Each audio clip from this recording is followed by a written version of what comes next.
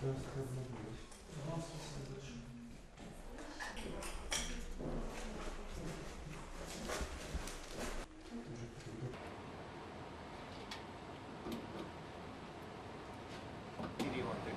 has been implicated in the lower expression of HIV infected sustainably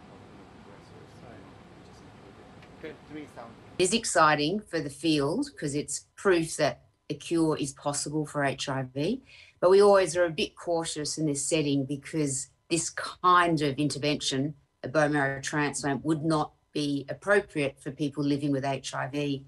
This woman received a bone marrow transplant because she also had a blood cancer that needed to be treated. Is it the full box?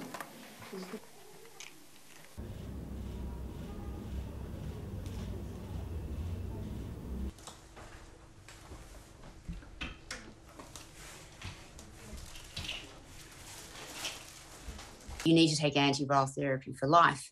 And as soon as you stop that treatment, virus rapidly comes back. So there are many scientists around the world trying to find ways to eliminate that little bit of virus that persists on treatment.